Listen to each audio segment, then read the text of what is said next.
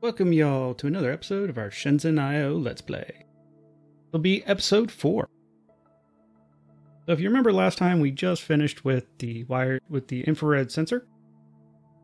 And there was an update to the game, the 1.1 update, and it looks like they changed out one of the puzzles. Because this last one was a different thing. However, we're going to do the virtual reality buzzer first, so let's go take a look at that.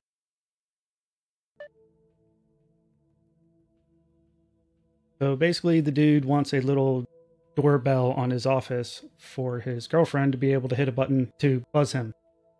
Alright, so let's go take a look. So it also looks like this will be our first intro into some of the wireless communication methods in this game.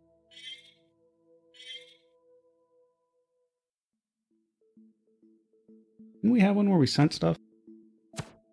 So simple receiver, receive and transmit. So RX is a non-blocking input. So anytime we actually try to read from it, it will give us data, regardless of whether the data has changed or anything like that. Buzzer is simple output. So P0, so it's P0, P1 output. So yeah, very straightforward there. Oh, and we have, as part of the update, they soft locked parts. So instead of keeping us from being able to use these other kind of parts, they basically just say you shouldn't need it instead.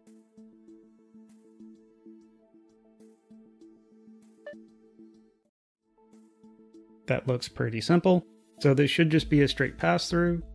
The question is, can we do this in 10 lines or less? Let's try it this way. I'm just going to grab the bigger one, and if we fit, we fit. If we can do it smaller, then we'll replace it with the smaller one later. Because I like straight lines, I'm going to line up my P1 output here. Move this down so the RX lines up here, and we can just go whoop.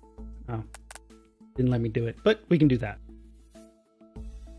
No other reason really, except that I like the straight line. I mean, I guess if I wanted to get really fancy, I could do this and then go a boop. And we have it nice and tight. But I think that just feels a little too cramped, so I'm going to just have it over here. Alright, looks like we have -99, and then we will get a 1, or... yeah, so it looks like we'll get a 1 when we start and a 0 when we finish. So let's start with a simple test and reset logic of waiting for this to happen. So sleep.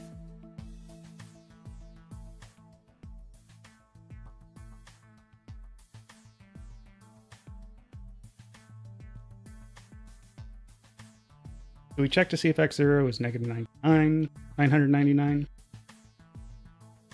If it is, we just sleep 1. And then we jump back to sleep. Okay, easy peasy. If it is not... okay, so reset logic is done. Now we need to actually do something useful. So looking at our input, it looks like anytime we get a 1, we should start doing stuff, and then if we get a 0, we should stop doing stuff. So we need to see if we are 0. It always looks like we transition to a 1 from -999. We can try to be cheeky and just assume that we're going to do that, and so then it'll simplify the logic, because then we don't need to do 2 checks. We just need to do the 1 to see if we're equal to 0, which means we need to then start doing our reset logic. I'm going to say let's test if we're equal to 0 and then reset if we are. So let's try that real quick. So we're going to call this buzz, because we should start buzzing when we hit here, and we're going to see if we're equal to 0. Okay, so we have that check. And then when we are equal to 0, we're going to do our reset logic, so we want to make sure we reset our outputs to 0. And then we're going to want to jump back to our sleep logic. So now while we're active and doing something, it looks like on the very first cycle, we want to actually send 100 to the accumulator. So since we start with 0, let's not it, which will make it 100. If the accumulator is 0, it'll make it 100. If the accumulator is 100, it'll make it 0. Then we'll move the accumulator to P1, our output. Then we can sleep 1, and then we can jump back to buzz. So let's give that a shot. Oop, we forgot something. We forgot to reset our accumulator. So now with that, this should be good.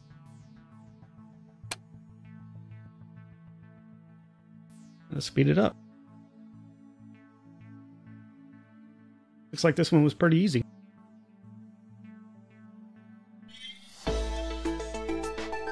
And hey, power usage wasn't that great. Production cost was on par. I'm curious how people were able to do it cheaper. I think some people figured out a fancy way to get it done in the smaller chip would be my guess. Go take a look and see if we could have fit. So 1, 2, 3, 4, 5, 6, 7, 8, 9, 10, 11. If we could shrink down 2 of these lines, we could do it. I think that'll be an exercise for later. I'm not really seeing any easy way to simplify this. Continue on then, shall we?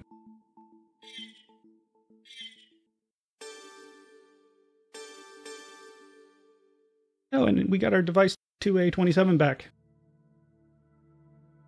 Prototyping new ideas. This was basically just go have fun and make a game. I made the dumbest thing ever. Where basically it runs.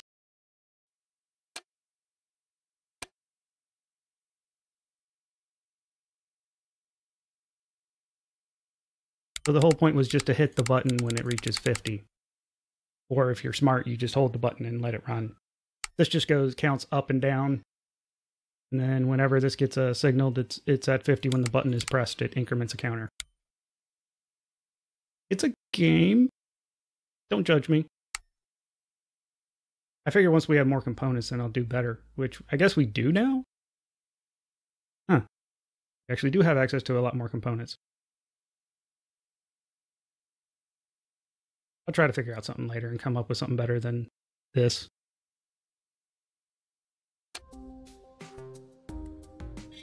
But in the meantime, that's this done. So let's hold this. I at least have video evidence that I did this, so yes, I promise I did this.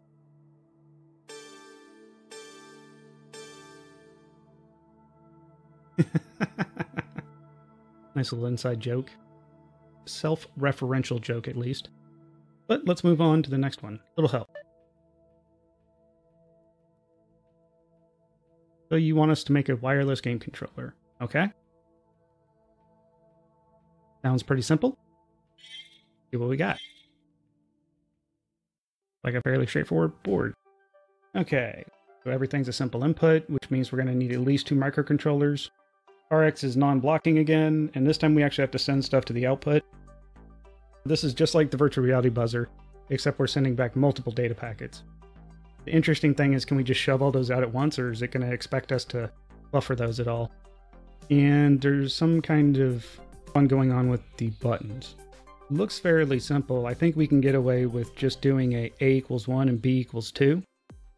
And then just adding them if they're 100 and going on.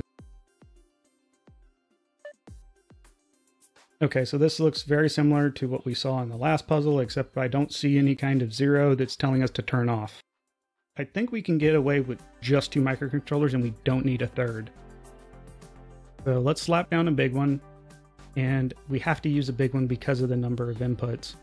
So what I'm thinking is let's have a small microcontroller handle the 2 buttons, and then we can have the other microcontroller handle the XY inputs, as well as getting the data from the other microcontroller for the buttons and sending and receiving of data. So let's take this guy, move him down here. Let's do there.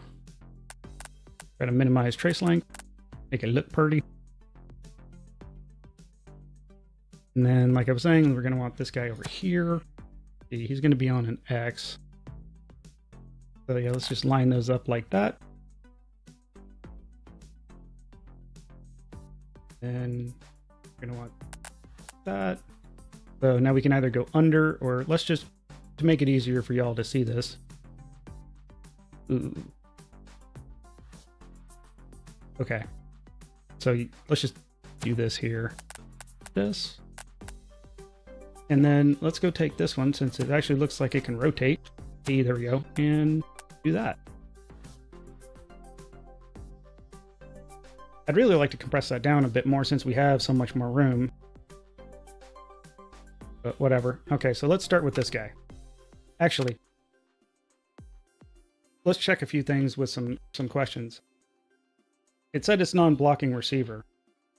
So then I'm assuming we can't get away with something like this. X0 and X1. X0. Let's just say sleep 1 for now so that it doesn't complain. And we never go anywhere, or this part is not sleeping because this is a non-blocking read, so it always gets the data. Okay.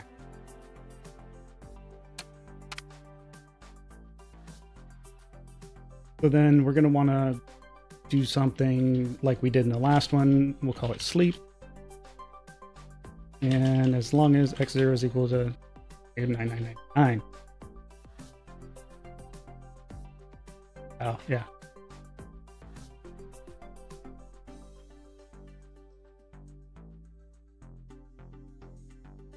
So let's do something simple and just say, like in the last one, and say sleep while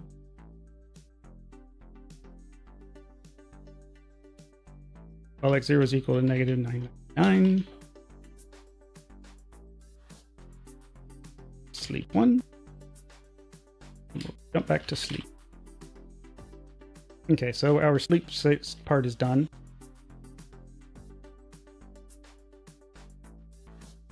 And then according to this over here, we send out the X, the Y, and then the buttons. Our X is on P0, our Y is on P1, and then the other chip's on X2. Let's go deal with the other chip first. So over here, since we want to try to reduce our power usage, let's start with this one sleeping on X0. So we need to actually take the data off that pin, otherwise the big chip will be blocked, sitting there waiting for something to read that's not going to read. So let's just take that and move that to P1. Because one of the things is that we can't read from a pin we wrote to. So while it says it's a simple I/O, kind of like an analog in or output, it's kind of sort of not really, because they don't want you to cheese it by using those pins as extra, basically an extra register. So putting it there will basically just make it go away and we don't have to worry about it. So I guess we could have thrown it in the accumulator and then just reset the accumulator on top of it. Either way. Okay, so now we want to check A. If A is 100, B0, then we want to add 1 to the accumulator. Do we want to check our B to see if it's 100?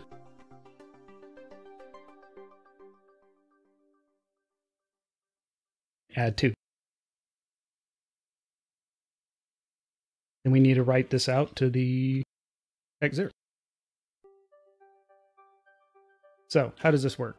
Well, if you remember, basically, here's our flow chart of if A equals 100, B equals 1, 0. So if they're both 0, 0. If A is pressed and B is not, we send out a 1. If A is not pressed and B is pressed, we send out a 2. If A and B are both pressed, we send out a 3. So basically that means we can add a 2 anytime B is pressed, or we can add a 1 anytime A is pressed.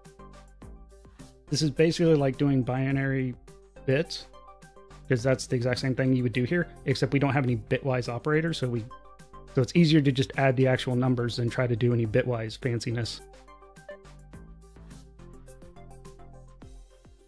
Okay, so that guy should be good. So let's come back over here, and now we need to handle writing out to the transmitter.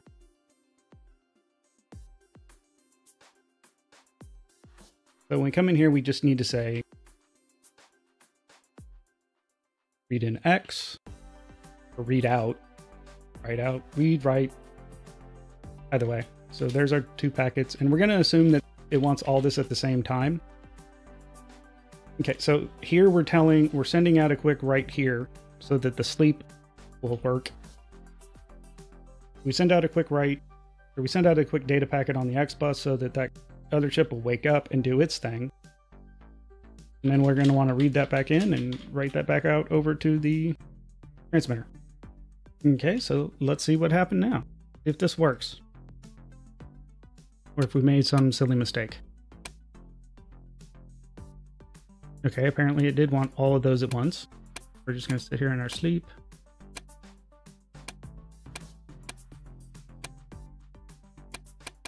Yep, that looks good. So let's hit the button and watch it go. If we missed any cases, doesn't look like it. Pretty simple and straightforward.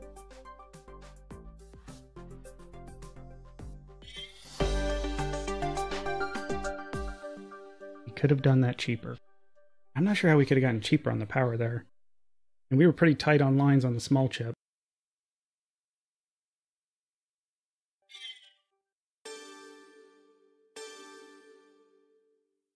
This is probably a good place to stop, and then we can do the next two next time.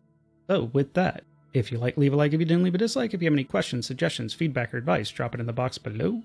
Good luck in your races, and y'all take it easy.